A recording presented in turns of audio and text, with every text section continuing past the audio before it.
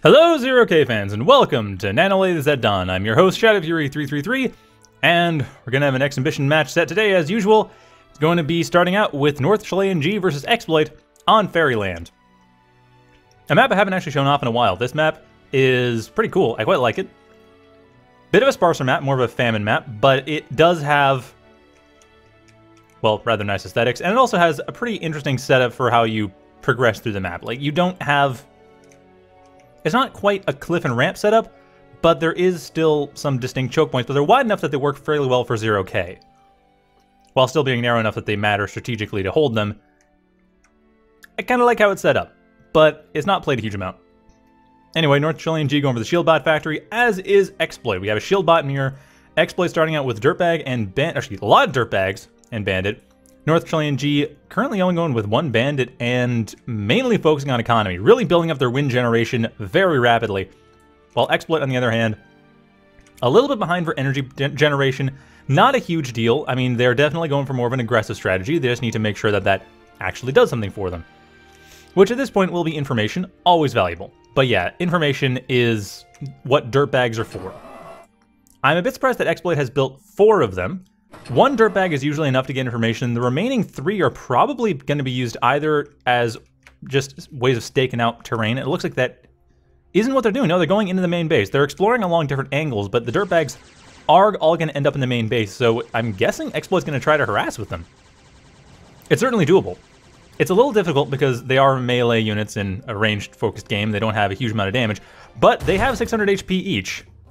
And short of, a shotgun, they actually do a pretty good job.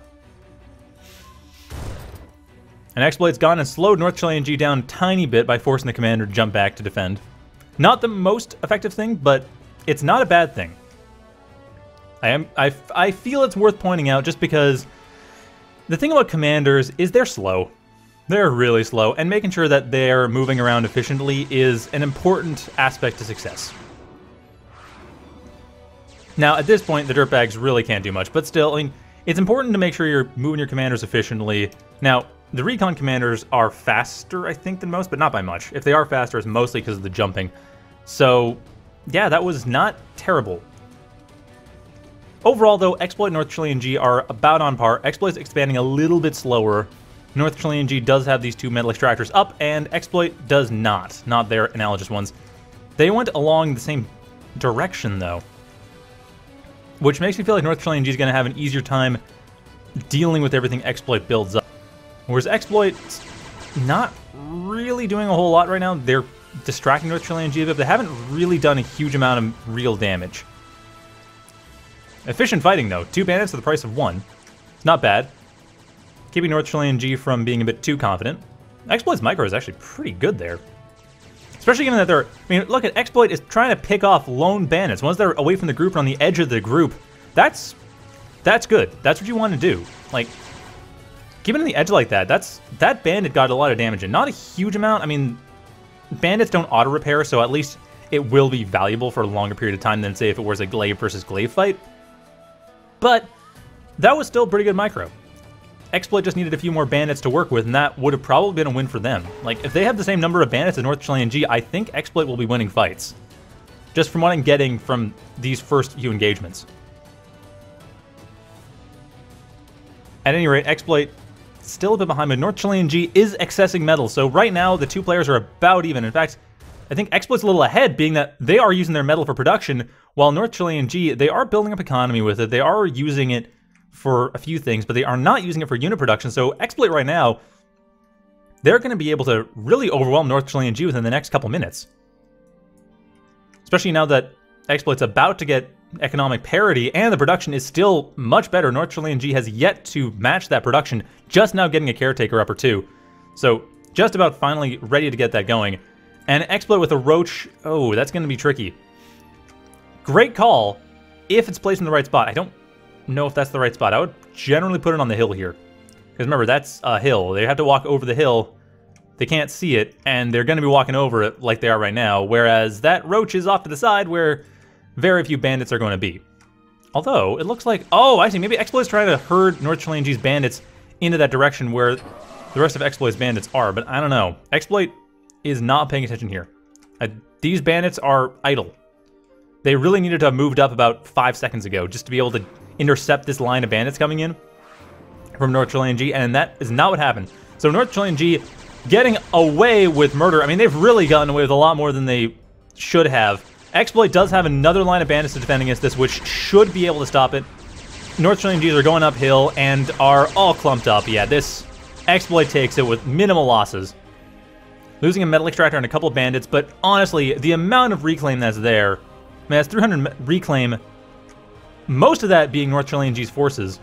And the Roach actually did die in the area, so yeah, there's a lot of reclaim for Exploit. But now NorthChileanG has their production on par. The two caretakers are up. Felons are being built too as a direct counter to the bandits.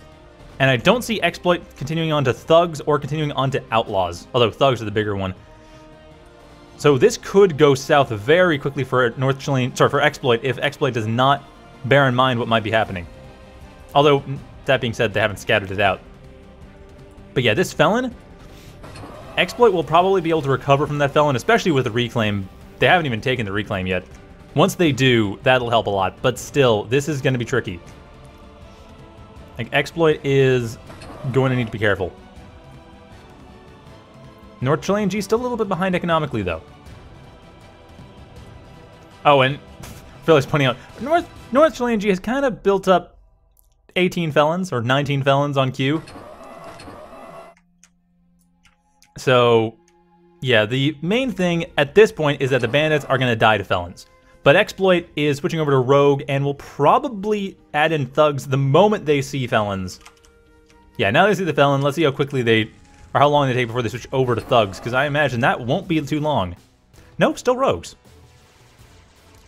Interesting. They might continue on with Rogues for a little while, because the Rogues aren't going to be a terrible idea against felons. But really, get a shield ball.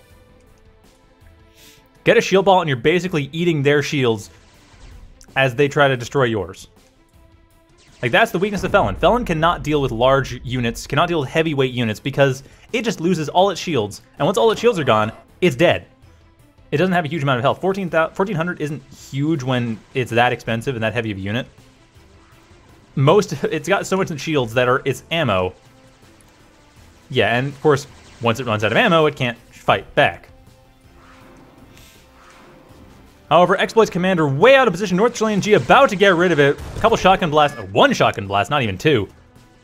So Exploit starting to go down. They've really, I'm surprised they aren't switching over to a shield ball yet. I mean, the bandits do not make sense. The felons make sense. Sorry, the rogues make sense. The felons actually do make sense against all these bandits. I don't know why Exploit isn't switching over to the standard Thug Outlaw setup, because that, or Thug Rogue setup even. Thug Rogue would actually probably work fairly well against pure Felon. But at this point, yeah, NorthChileanG's pretty much made a good call. Because, I mean, the thing with this call is that Roaches die to Felons, Bandits die to Felons, Rogues don't die to Felons, true, but that's only because they tend not to be in range. If they're in range, they die to Felons. So, right now, NorthChileanG is pretty much in a okay position, not a perfect ideal position, but still a pretty good position. A few more shields to support this would be fine, but yeah. See, that's the thing. The Rogues get a lot of pot shots in. And now we're seeing Thug Law come in. NorthChileanG going very hard for the Thug Outlaw. And a few Racketeers too. I mean, the Racketeers are not going to be a huge deal. There's so many Rogues that are going to be built that Racketeers are going to be a bit of a supplement, but not super useful. What's going to be super useful is the Thugs, because that'll support the shields a ton, and that'll also allow for more direct attacks. And if they want to push Bandits underwards, which they probably won't, but if they do, they can. Exploit, however, going for Air Factory. I wonder if they're going to be scouting stuff out, or if they're going to be going more for... What would they go for as an Air Factory? Thunderbirds, I guess. I mean, that's the real choice you go for. Against shield bots, you want Thunderbirds. And why are you sending Roaches? I don't know why Exploit keeps sending on Roaches. I think they need to change their queue up, because that queue is not any good.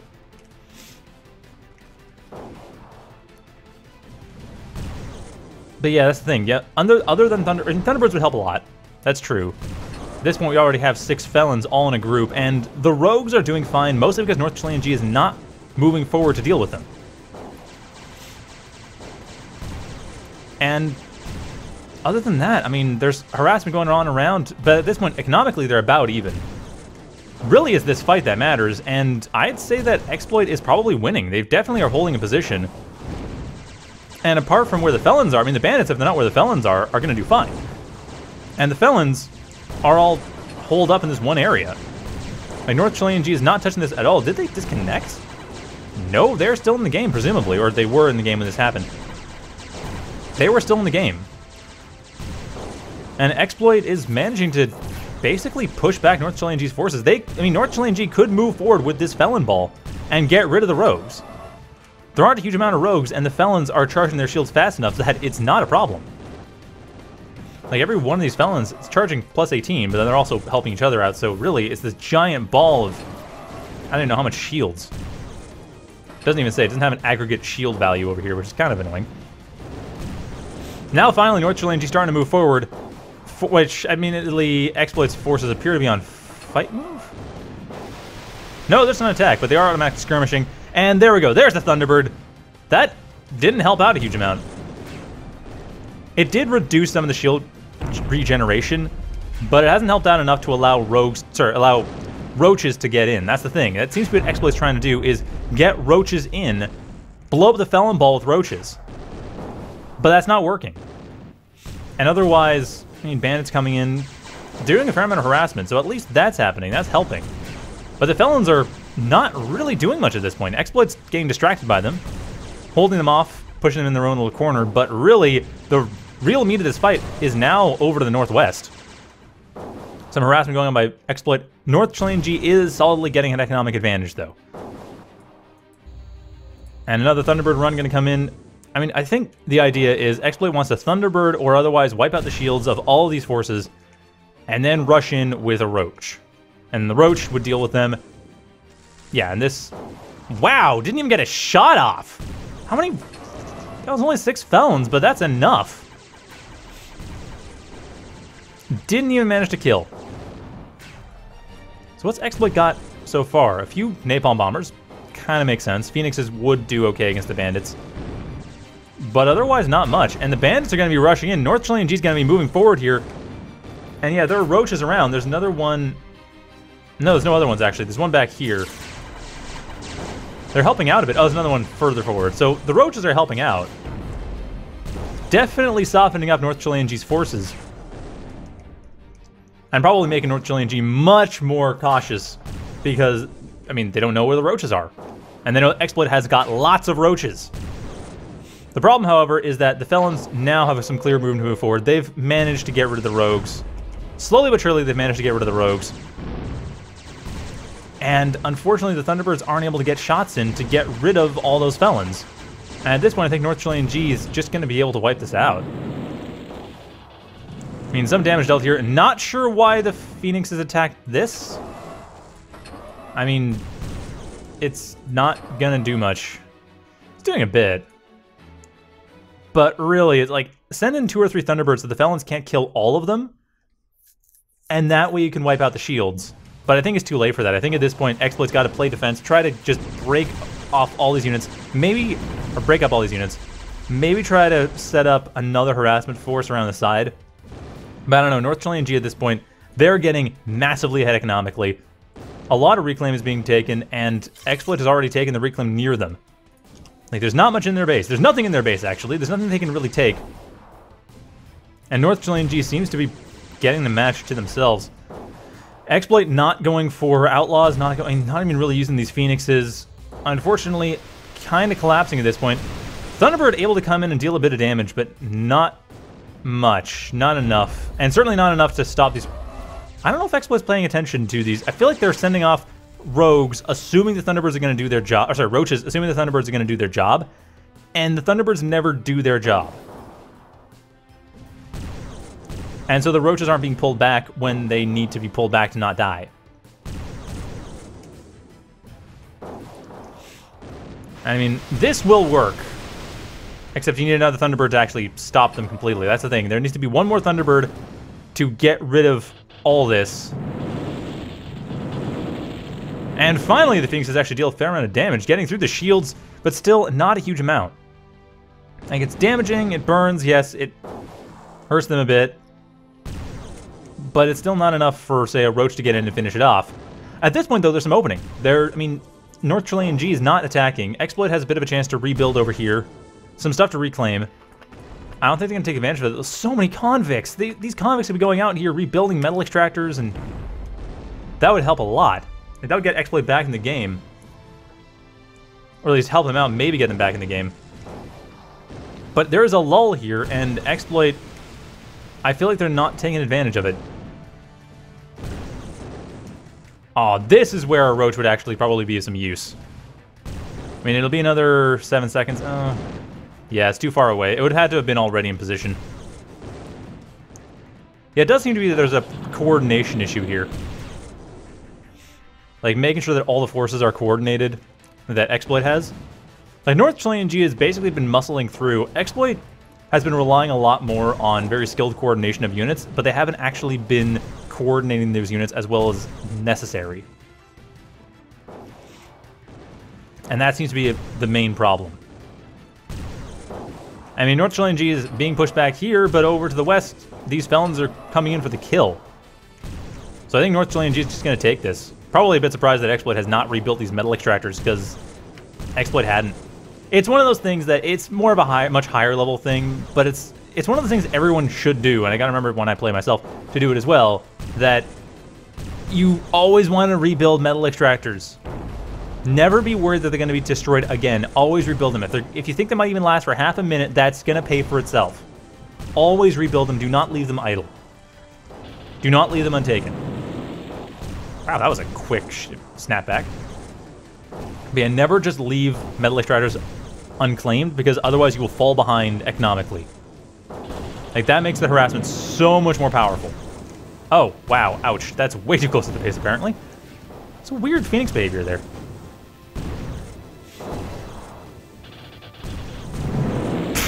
Setting itself on fire. Man, those Phoenixes are being more damaging to their own base than they are to NorthChileanG's forces. Not sure if something happened with the new engine, but at any rate... Yeah, that's weird. Like, Phoenixes don't normally snap back that quickly. They normally have a bit more of a spin to them when they attack.